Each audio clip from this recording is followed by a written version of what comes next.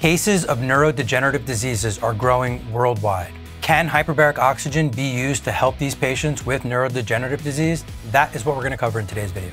Neurodegenerative diseases can be categorized as a chronic disease of the central nervous system where the neurons of the brain and central nervous system are being damaged and destroyed over time. The signs and symptoms of neurodegenerative diseases would be categorized by the types of cells or the location within the central nervous system that is being damaged. Currently, there are no cures for chronic neurodegenerative diseases. However, we're all looking for solutions to help stabilize the signs and symptoms of these diseases, to help improve their quality of life as much as we can, and in some of these cases, even reverse some of the damage being done by these neurodegenerative diseases. And so what role could hyperbaric oxygen therapy play in supporting patients with neurodegenerative disease? There are certain common denominators that virtually all the diseases in this category share. Some of these include mitochondrial dysfunction, chronic inflammation, chronic hypoxia in the regions of the brain that are being affected, and chronic inflammation within the central nervous system itself. Now, what is it that we know about hyperbaric? We know that hyperbaric will deliver oxygen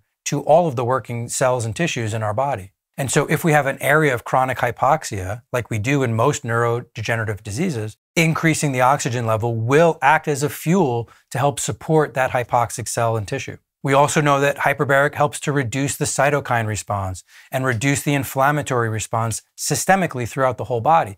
So if we have a category of disease that is consistently found to have higher levels of inflammation, we know that hyperbaric can help reduce that inflammatory response. We also know that hyperbaric delivers oxygen to the working cells to increase cellular energy production. So when we have mitochondrial dysfunction as a hallmark of a disease, we know that hyperbaric oxygen will help improve the efficiency and the effectiveness of the mitochondria's ability to produce cellular energy. We also know that hyperbaric oxygen is going to reduce oxidative stress in the area. A lot of this neurologic damage is done by oxidative stress. And hyperbaric reduces oxidative stress by increasing the body's own endogenous antioxidant system. And so after a series of treatments in a lot of these patients, we're going to see a reduction in oxidative stress. Even though we know that hyperbaric is somewhat of an oxidative therapy, we also know that the long-term benefit of hyperbaric is improved antioxidant systems inside their body. We'll get right back to that video, but real quick, if you're a practitioner or you're looking to get into hyperbarics and you're wanting to learn more and making sure that you're offering this therapy as effectively and as safely as possible, I want you to know that we offer a series of courses, some of which are online and some of which are in person.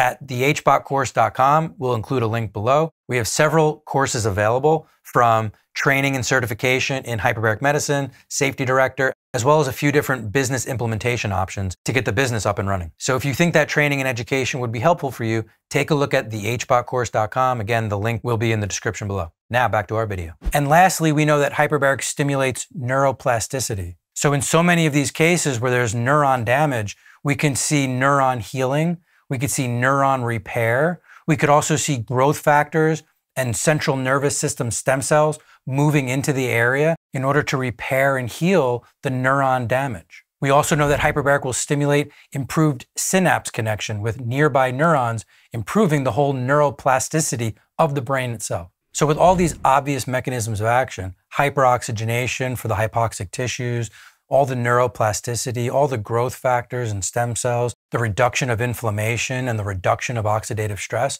most certainly hyperbaric should be considered in almost every case with a chronic neurodegenerative disease. And so establishing that hyperbaric is appropriate in these cases, what might some different protocols look like?